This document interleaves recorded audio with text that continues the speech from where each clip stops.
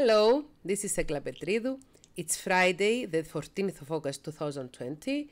This is our weekly video in English. The title of the video is, do you know what happens to men after marriage and after having children? Any idea?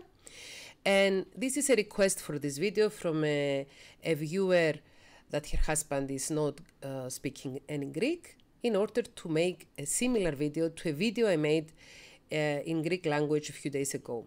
The video I made was originated, the idea about the video, from a viewer who wrote an email, and she said she put her problems and difficulties to me and asked for my comment. She's married for 4 years. She has a young child at the age of 3. When this child was born, faced some health issues that now are no longer there, thank God. And she says that she had a very good relationship, a romantic and love relationship with her husband until the time she gave birth. She was being very strong for the child when the child had the health issues, but her husband collapsed emotionally. And she realized that she had to pay some attention to her husband as well, and not to be exclusively attentive on the child. She tried to help him to overcome his emotional difficulties after the health issues of their child. They said a lot of things. They started new activities, and she started not to be such an overbearing mother. She found time for herself, for her husband. She was trying to spend quality time with him.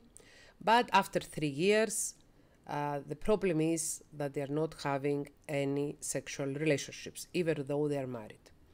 The last 6 months before she wrote the letter, her husband stopped having any sexual contact with her. The last time they were together, she spoke to him clearly, and she told him that it's very important for her to feel that her husband wants her, and he just slept with her for a night and then stopped. She says that she's a very happy person. She's not nagging. She likes to dance, to sing. She likes music. She does everything in the house by herself. And her husband is not such a cheerful person, so she tries to go along with his rhythms. She says that her husband is only dealing with his job, spending some time with the baby, and playing games online. She goes out by herself until very late, not very often, but when she goes out, her husband doesn't even look for her. He doesn't even text her. They don't have any other problems at the house, and she's wondering what is happening. Does he have a girlfriend? She looked. She has no clue about this. And she says that she's in a difficult position because many men flirt her, and she doesn't respond to their flirt, but for how long, she wonders. We have a very good relationship, friendly relationship in the house, and I feel that he's a good father and a good husband, apart from the fact that he doesn't have any sexual life with her. She says that she's young. I guess she's around the age of 35, and she has the need of having a frequent love life. She asked her husband to go to a therapist. He says he's going, but for the last 6 months he didn't go. She doesn't like to put pressure on her husband, but how much time, she asks, she wonders, can I live without passion in my marriage? I would like to ask my husband to touch me, to show that he wants me. He shows a lot of love to her and the baby, but it's like a friendly love or a brotherly love. What should I do? She asked me. Do you think that other women are in this position, the same position I am? I feel that I fight with my demons not to indulge in other people's flirt, in other men's flirt. Please advise me. So I made this video for her in English, and one of my viewers commented, I told my husband the truth many times, but nothing happened. I have the same problem. We have 2 kids, 2 young children. My husband doesn't have a girlfriend. He stopped having sex with me after we had the second child. Now we're separated. Could you please make this video in English so that I could send to him to watch? Okay. Here we are. On my Greek video, I tried to make some hypothesis on why the viewer's husband might have stopped having sexual relationships with her. You understand that I cannot make a diagnosis through a YouTube video. I cannot solve a puzzle or a riddle, but I could give some insights so that the viewers, if they face the same problems, can have some guidelines on how to deal with it. First of all, when you are married, one basic principle of marriage is the sexual relationship of the couple.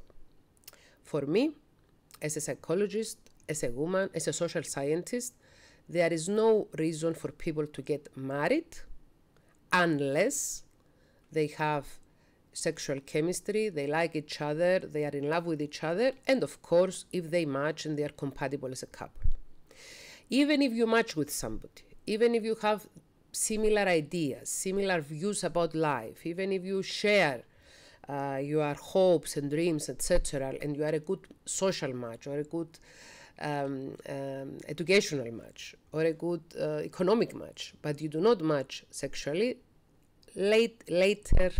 sooner or later you're going to have problems.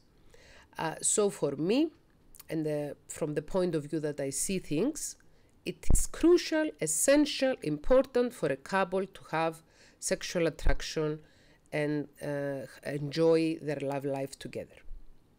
What happens though in situations where people get married, they have children, and maybe their child might have some health difficulties, like the lady who wrote the email in Greek, and these health difficulties affect the emotional well-being of the parents. Or what happens in the situation that some people get married and very early on the marriage they have children, and they might have twins, or they might have the one child after the other, and their lifestyle changes and they find themselves in a routine which they haven't predicted before getting married. First of all, it's more common for women to abstain from sex in marriages. But it's not rare that a husband does, that a man does. I cannot be sure what happened in the first case or in the second case. In the first case, I would make the hypothesis that the husband of the first viewer might suffer from depression. He might have depression, and one of the symptoms of depression is lack of libido, lack of sexual interest, lack of any incentive to have sexual life. Maybe. I cannot diagnose. I say again, I am a psychologist, but this is a YouTube video, this is an informatory video, so I'm not making any diagnosis for anybody. Maybe he suffers from depression. And in that case, if somebody has depression, the mature and responsible thing to do is check themselves into a psychologist's office and a psychiatrist's office to get diagnosed and get proper treatment. When you suffer from depression, you really need to have assessment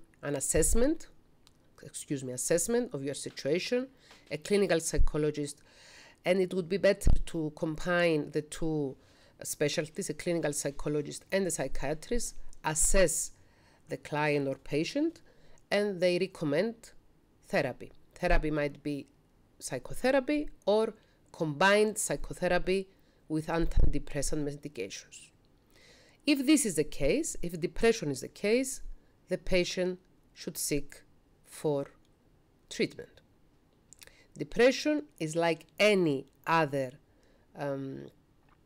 physical situation. I mean, if you have a disease, for example, if you're diagnosed with diabetes, aren't you gonna go to a doctor, make tests, and then follow your treatment. The same is with depression, even though depression is more easily manageable than diabetes. Being a diabetic patient myself, I think that depression is more easily manageable once you're diagnosed, once you have access to psychotherapy and antidepressant medication. Another reason that the husband might not be interested in having sex with his wife anymore might be that he stopped loving her. This might happen because when people fall in love, tend to rush things. They tend to be together with the other person the more time, as much time as possible. When they have the first fling, they might take very crucial life decisions in a very small amount of time. I think that it is crucial for all the couples. It is essential to wait for at least 1 year of the relationship before they decide if they will marry or not. And I'm talking about people that are of age. I mean, after the age of 30 years old, or 26, 27, 28, 29 years old. If someone is eligible for marriage, I mean, if they have finished their studies, if they have financial balance, if they are mature enough to understand and take the responsibility of a marriage, they proceed to a marriage when they are ready and when they've tested the relationship. And you need at least 1 year to test the relationship. The reason is that the first emotional reaction of somebody who falls in love can last for at least 9 months. If it's just a fling, you could have sexual attraction for the other person for at least 9 months, or for mostly 9 months.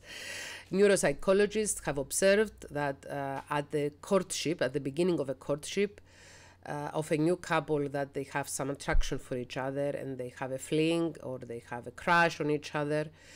Certain neurotransmitters or hormones are very high in their brain and their blood for the first 3 months. The next 3 months they are still high, moderately high, and the next 3 months they are falling down. This is very easily explained by our genes, our DNA, that even though we live in modern times, we carry primitive DNA. And primitive people in primitive societies, they didn't have romantic love, they didn't have the establishment of marriage, they just had sex with each other and had children with each other. So nature provided so that there is some connection between the male and the female for at least 9 months in case they have a child together, so that the male stands by the female. So in order to see if our crush, if our new love interest is something more than chemistry, is something more than physical attraction, we should wait for at least 1 year. That's my opinion. That's my suggestion. You don't have to follow it. I'm just saying my opinion. For at least 1 year of a continuous relationship where they meet at least every couple of days, so that they see how they are together. And it's even better if they live together, if they cohabit, in order to test their relationship. So after you live for a year, for at least a year with the other person, and all the hormones are settled or calmer, then you can see clearly whether this is a good match for you and whether you have love, erotic love, you have a long-lasting love relationship which is stronger than pure chemistry, than pure physical attraction. Hormones are excellent.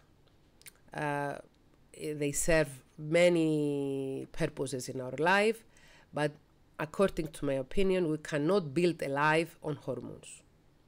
We could take our hormones into account, but also take other things into account. So if you have rushed, now I'm talking to the second viewer who requested for this video in English. If you have rushed your marriage, or if you got married without both of you being on the same page, after a year, a couple of years, and after having young children and being in a very different way of life, because having young children is difficult, having young children is a mess, having young children, raising them is something that I did myself. I have a son who is 23 years old and my daughter who is 20 years old. So for the last 23 years, I have experienced being a parent. So being a parent is stressful enough. Being a parent in a relationship with somebody that you didn't test well before becoming a parent can be even more stressful. Dear friend that you wrote the second comment and you asked for this video in English, go and do show this video to your husband, even though you say that you are separated. You can watch it together and ask him honestly, do you feel any sexual attraction towards me? And if he answers clearly that he does not, you should respect this. Shit happens. Life happens. We can begin a marriage with the best of intentions, and we can find ourselves in a point that after our hormones have calmed down, after reality hitting, that we do not belong in that marriage. And it's a basic human right for everybody to be in a marriage or to choose not to be in a marriage.